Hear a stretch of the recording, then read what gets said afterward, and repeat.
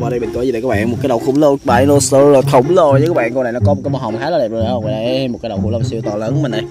Đó, các bạn thấy xịn chưa kìa, đây găng tay khủng long tụi nó. Đây đem đeo vô.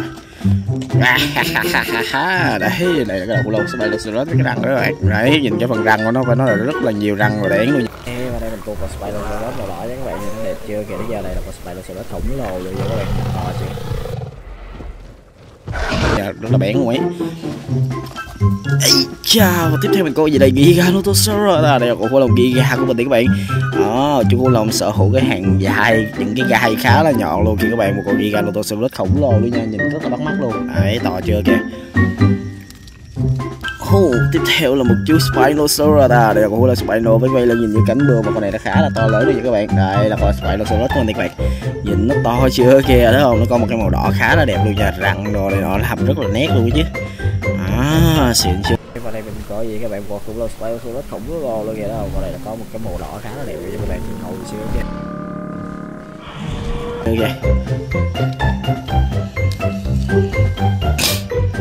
Ankylosaurus đây, wow, và đây là khủng long gai Ankylo, còn khủng long sở hữu khá là nhiều những chiếc gai nhọn trên lưng luôn nha. Đây là Ankylosaurus các bạn, đây các bạn nhìn to chưa kìa, nhìn cái phần gai của nó này rất là nhiều gai nhọn luôn nha, con này khá là ngầu luôn á. Gai của nó nhìn như gai nhím ấy, rất là đâm rất là đau nữa này, cầm đau đó. Và đây là con Ankylo đây rồi các bạn, đây là khủng long Ankylosaurus các bạn, để các bạn con khủng long sở hữu những chiếc gai khá là ngầu luôn nha. Ok, và tiếp theo mình có cái gì đây? Một con Giganotosaurus. Ở đây mình có khủng long Giganotosaurus cho các bạn, nhìn rất là hay luôn thấy không? Và đây chú khủng long Giga của mình đây. Đấy, con này nó sở hữu cái phần mắt, nó có cái hốc mắt khá là sâu vậy các bạn. Đấy, con này có màu xanh cũng khá là đẹp này. Khủng long cổ dài Brachio, wow, và đây là con khủng long cổ dài Brachiosaurus màu đỏ của mình nha. Đấy, một loại khủng long khá là to lớn luôn nha, rất là bự luôn. Màu đỏ đấy các bạn, cái bụng nó khá là bự đấy. Và đây là con khủng long cổ dài Brachiosaurus nha các bạn, đây là con khủng long Brachiosaurus khá là to lớn nha các bạn, con khủng long cổ dài rất là ngầu luôn đấy chưa.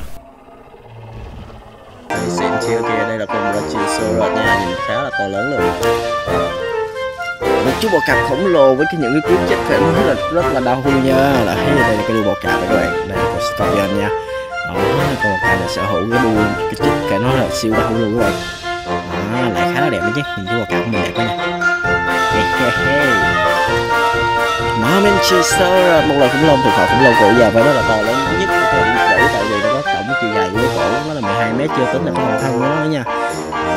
Đây là con khủng long cổ dài cực kỳ to đấy bạn, con này nó nặng phải là cả 100 tấn. Đây là Mosasaurus đây rồi các bạn. Đây chúng ta có một con khủng long Mosasaurus, một loài khủng long cổ dài khá là to lớn luôn. Các bạn, rất là to luôn. Ok, wow, bé nữa mình bỏ qua con này rồi. Đây là một con rồng sa mạc hay gọi là cái sa mạc các bạn. Con này nó hay ẩn mình ở dưới cát để tránh cái nóng, mà nó vừa tránh cả những cái con kẻ thù của nó nha các bạn. Đó, và nó có cái cơ chế phòng vệ rất là hay luôn nha. Nó con mắt có thể bắn được cái tiêu gì đó, rất là ghê luôn. Cái phần gai trên người nó có cái lợi thế này, cái bộ giáp bảo vệ các bạn khá là xịn sò luôn. Đây mình có gì đây các bạn? Wow, đây là những con Stegosaurus mình các bạn, nhìn rất là to lớn, có màu vàng khá là đẹp nữa không? Răng của nó này không? Ngầu chưa kìa, đây là con Stegosaurus mình nha. Con này có cái phần răng rất là đẹp nữa không? Đấy, cái phần răng đó này không? Ở trong các bạn. Đấy, là con Stegosaurus khổng lồ của mình các bạn, nhìn rất là hay rồi không? Đấy, một con Stegosaurus à, đây là khủng long Stegosaurus của đây các bạn lên nhìn về cánh bướm khá là to lớn nha các bạn, nhìn nó to chưa kìa, thấy chưa? Đây là con khủng long bọ xíu tiên đấy các bạn, đây là con Brachiosaurus của mình nha, nó có một cái màu xanh rất là đẹp này không? Đây chúng nó đầu tiên với Stegosaurus mình đây, nhìn to chưa kìa các bạn. Và đây là khủng long bọ xíu tiên khổng lồ, thôi nó có cái lớp da màu xanh rất là bắt mắt luôn. Stegosaurus một con khủng long mà nó sở hữu khá là nhiều gai luôn các bạn, gai của nó là rất là nặng luôn nha. Cái lưng của nó thì nó có cái màu xanh rất là đẹp luôn nha các bạn, người nó đây có cái lấy da rất là hay luôn các bạn. Đây là chú Stegosaurus khổng lồ của mình đây, nhìn rất là to luôn, quá ngầu luôn. Chú Stegosaurus khá là ngầu đây rồi các bạn. Đây chúng ta có một con khủng long Stegosaurus khá là xịn sò luôn kìa, thấy chưa?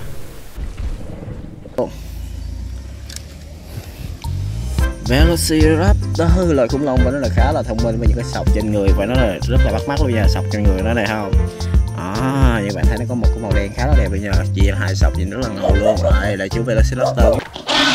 Velociraptor đang chạy ra ngoài các bạn, ngâm luôn kìa, thấy không? Đây hai con Velociraptor đang chạy ra ngoài đấy, xong rồi đây. Mình đây. Wow, và tiếp theo là con khủng long cổ dài Brachiosaurus các bạn, đây chú khủng long cổ dài cực kỳ to lớn của mình đây không? Wow, nhìn cổ nó kìa, hay chưa kìa. Con này nó có cái cổ màu đen như các bạn, chảy dài lên các bạn, cái người của nó màu vàng khá là đẹp đấy nha. Đây là con Brachio của mình đây, nhìn nó to chưa? Và đây mình có con Brachio đây rồi các bạn. Đây, và đây là con khủng long Brachiosaurus khổng lồ của mình đây các bạn, nhìn nó to chưa kìa, thấy chưa? Kìa.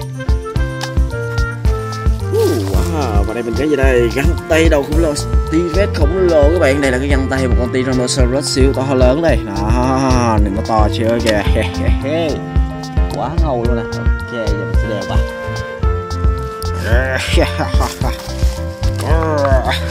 Đây nó cắn luôn cả những con khủng long khác. Đó, cái đầu khủng long. Đây là chú con T-Rex đang nằm nghỉ ngơi các bạn. Đây là con Tyrannosaurus khổng lồ của mình, nó khá là đẹp đó chứ nhờ. Đấy. Con T-Rex khá là đẹp rồi nha. Đấy. Ok, góc. Tiếp theo con gì đây? Đây là Mosasaurus có nút bấm này nè. Đó, bấm mà nó sẽ di chuyển nha các bạn. Đó, nó đang lắc cái đầu này, hay chưa? Đó, thấy không? Thấy cái đầu nó đang di chuyển nhẹ qua nè, thấy không? Đó, hay chưa? Đây là Mosasaurus nha các bạn, nhìn ngầu chưa, nghĩ chưa? Đấy, nhìn xịn chưa kìa các bạn.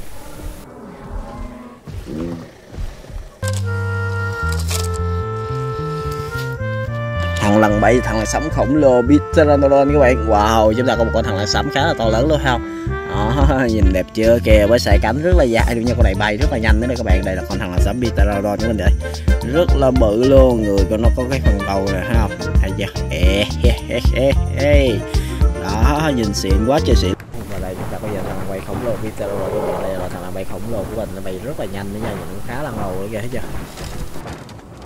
Hello. Wow, con khủng long bọ chúa một cam à. Ở đây mình có một con T-Rex khổng lồ với hàm răng rất là bén luôn, đang cắn vào tay mình. Đây, chú khủng long bọ chúa của mình đây nha các bạn, nhìn to chưa kìa, thấy chưa?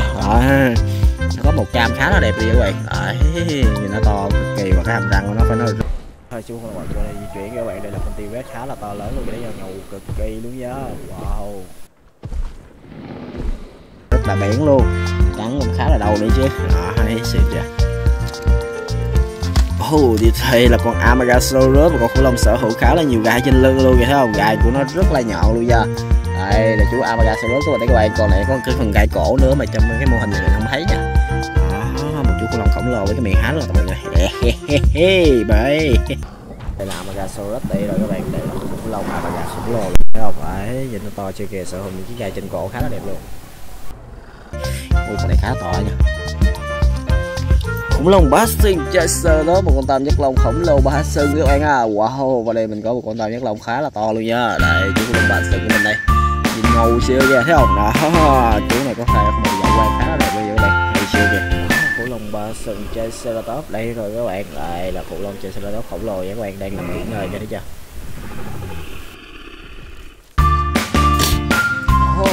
Đây là gì đây? Đây là một chú hổ các bạn. Wow, ở đây mình có một con hổ panda khá là ngầu này đấy. Con hổ này có những cái sạc vàng rất là đẹp luôn nha. Wow, nhìn nó ngầu chưa kìa các bạn. Ở đây mình có một chú hổ khá là ngầu luôn. Tiếp theo là T-Rex là khủng long bạo chúa Stegosaurus các bạn. Ở đây mình có một con Stegosaurus khổng lồ luôn thấy không? Có một cái màu đỏ rất là bắt mắt luôn thấy không? Đấy, nhìn ngầu chưa kìa. Đi đâu? Vào đây chúng ta có gì đây? T-Rex Stegosaurus các bạn, một khủng long bạo chúa khá ngầu luôn kìa. Ở đây đi giữa sa mạc rộng lớn kìa, thấy chưa? Stegosaurus của mình này. Brachiosaurus à, đây là con khủng long Bara các bạn, nhìn khá là bắt mắt luôn. Đấy, con này có màu cam nha các bạn, con này nó cao tới 4 mét luôn nha. Đây là Brachiosaurus rồi đây các bạn, một chi khủng long thuộc chi khủng long màu gần khá là thân thiện luôn nha. Con này nó ăn cỏ và nó là cực kỳ bự luôn. Wow, tiếp theo mình có gì đây? Mosasaurus. Wow, con này có những gai trên người khá là ngầu luôn.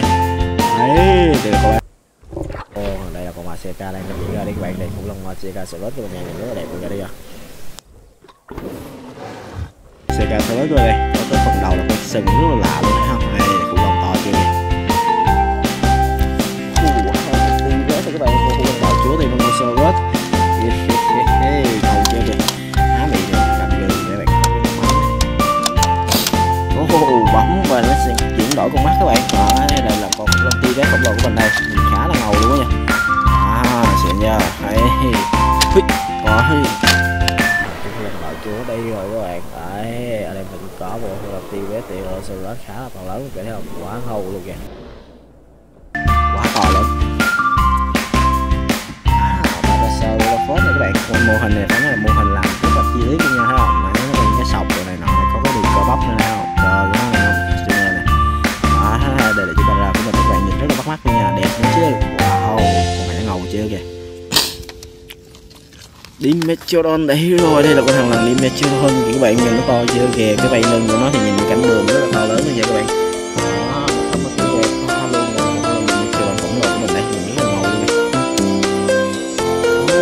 Brachiosaurus khổng lồ. Wow, đây là cái khủng long avatar của thời tiền sử đấy các bạn, cái lưng của nó có màu xanh nha. Đấy, nhìn to chưa kìa. Đây là con avatar của mình đây. Wow, và đây mình có gì đây? Con Brachiosaurus các bạn, một con khủng long khá là ngầu, cổ khá là dài đấy kìa. Đây là con Brachiosaurus các bạn, rất là bự. Brachiosaurus kia. Wow, đây là khủng long Brachiosaurus, con này có một cam rất là bắt mắt này các bạn. Ở lưng của nó có những cái sọc màu đen khá là đẹp này, đó là khủng long Brachiosaurus, một trong những khủng long to lớn nhất của thời lịch sử nha. Đấy, tiếp theo là một khủng long bá sừng đang há miệng gầm gừ rất là giận dữ luôn. Đây là con Brachiosaurus đây, nó to chưa kìa, nó có một màu tím khá là đẹp. Và đây là hai con khủng long Stegosaurus này đi cùng nhau để trong sự săn đuổi của con khủng long các bạn nha. Ok, giờ chúng ta sẽ qua bên đây. Wow, và đây là một đống khủng long luôn các bạn. Một con khủng long bạo chúa T-Rex các bạn, đây là khủng long Stegosaurus khổng lồ nha. Đó, chú khủng long bạo chúa khá là to luôn kìa. Khủng long bạo chúa đây rồi các bạn, một con T-Rex Stegosaurus. Wow, con T-Rex nó khủng thế nhờ. Đây là Stegosaurus. Lồng nấm sừng Stegosaurus các bạn, đây là một khủng long có khá nhiều sừng trên đầu luôn thấy không? Đây là con Stegosaurus đây các bạn, con này nó có một cái lưng màu xanh rất là bắt mắt này. Đây là chúng con khổng lồ của mình đây, người vàng khá là đẹp luôn. Wow, găng tay con T-Rex kìa. Wow, găng tay đầu khủng long bạo chúa màu vàng khá là ngầu. Kìa đây vô luôn. Đây một cái găng tay khủng long bạo chúa khá là to luôn các bạn, đây là Stegosaurus của mình đây. Tiếp theo là một con Megalosaurus các bạn, con khủng long thuộc họ khủng long đầu bò luôn nhá. Con này nó có cái lưng màu xanh lá cây chảy dọc xuống phần đuôi thấy không? Đấy, cái phần gai của nó này rất là nhọn luôn, mà cái người nó có màu tím nữa kìa. Đây là con Megalosaurus các bạn, con khủng long này sợ thấy nó phần sừng đầu bò khá là đẹp luôn kìa, thấy chưa? Đấy, nhìn xịn chưa kìa, rất là đẹp đấy nha. Wow, tiếp theo mình có Brachiosaurus à. Đây là khủng long Brachiosaurus các bạn nhìn nó to chưa kìa, con này nó sở hữu những gai khá là ngầu rồi. Như vậy thấy là con Brachiosaurus to cực kỳ luôn nha, xịn chưa? Wow, to lớn với gai nhọn cực kỳ ngầu ấy. Ở đây là gì đây? Stegosaurus các bạn. Wow, đây là khủng long Stegosaurus nha. Một cái lông khá là ngầu luôn các bạn, có những cái gác ngói khá là đẹp trên người luôn nha. Và đây mình có một con Stegosaurus nha các bạn, nhìn nó to chưa kìa các bạn, con kiếm lông khá là ngầu vậy, thấy chưa? Đẹp chưa kìa, là cây dạ quang kìa. Brachiosaurus đây rồi các bạn. Wow, đây mình có một con Brachiosaurus kìa, nhìn đã chưa kìa, thấy chưa? Đấy, những con lồng chim mèo khá là thân thiện nha. Khá là to luôn á. Brachiosaurus đây các bạn. Đây chúng ta có một con khủng long Bra khá là bắt mắt luôn vậy các bạn. Nhìn nó đẹp chưa kìa.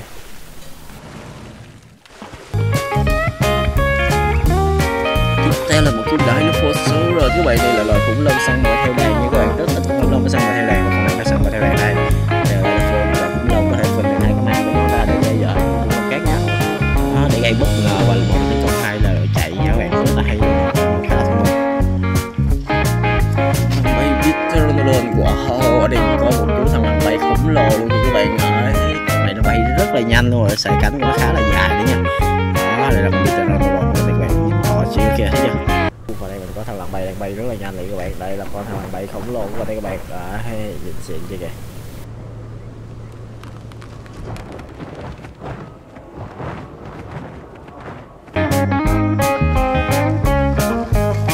Stegosaurus, wow, đây cả con Harry nữa các bạn. Đây là con heo hồng bể móng vuốt kìa, rất là bén luôn, và móng vuốt của nó khá là nhọn luôn nha. Nhìn xịn chưa kìa, răng rồi này nọ, con này có răng nhìn rất là hay luôn, thấy không? Nó được lai giống như nó lai với con đại bàng với con khủng long các bạn ạ. Thấy Zero lao đánh nhau với những con Godzilla, con lava red giờ để lên con phun miếng thiên nhiệt ra kìa các bạn, ngồi chưa? Nhưng mà nó không có bút lại vậy chứ. Một chú heo rừng với 6 răng nanh các bạn. Đây là con heo rừng khổng lồ của mình đây. Con này nó 6 cái răng nanh này, nhìn rất là nhọn nè. Nó này ha, nhìn ghê chưa? Wow, nhìn chú heo rừng mắt thì các bạn nhìn rất là đẹp luôn nha, làm rất là hay luôn á. Làm cực kỳ chi tiết này. Stegosaurus của mình đây rồi. Wow, đây là kiếm là Stego các bạn. Nó có màu đỏ đó kìa. Đây là con Stegosaurus khổng lồ của mình đây nha, nhìn rất là bắt ngầu luôn thấy không? Lưng gai không mà gai trên người đấy không? Đuôi nó là những cái gai rất là nhọn đó kìa. Tiếp theo mình có là Mosasaurus. Wow, ở đây chúng ta có một con Mosasaurus khổng lồ màu xanh lá cây các bạn. Cái phần răng của nó rất là bén rồi thấy không? Đấy, mở miệng này thấy chưa? Đấy, đây là con Mosasaurus mà đây. Nhìn nó to chưa kìa thấy không? Con này có những cái gai khá là nhọn này. Để bật lên. Và đây mình có gì đây các bạn? Đây là khủng long Mosasaurus đây các bạn, nhìn nó to chưa kìa, đấy chưa? Đấy, xịn chưa kìa. Nó bật được cái gai trên đầu ra nha, nhìn thấy chưa kìa. Đầu khủng long Spinosaurus khổng lồ. Wow, đây là cái đầu khủng long Spino, phải nó là khá là đẹp bây giờ. Này.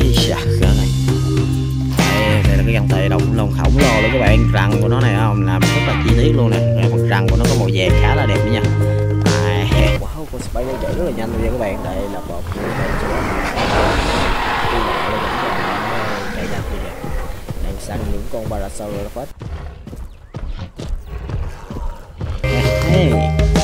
Brachiosaurus đây là con chim mà gần Brachiosaurus, cái lưng màu xanh lá cây và cái người nó màu xanh dương, nhìn rất là bắt mắt luôn.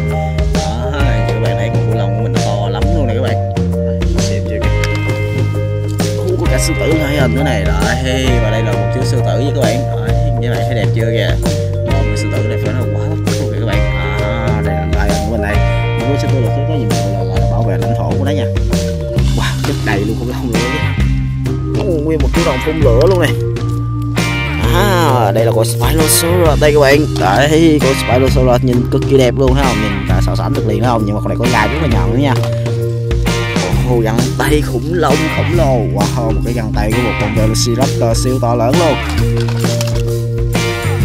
Ở đây có cả Pentaceratops các bạn, con khủng long với cái phần sừng là một cái tấm khiên nha, rất là ngầu.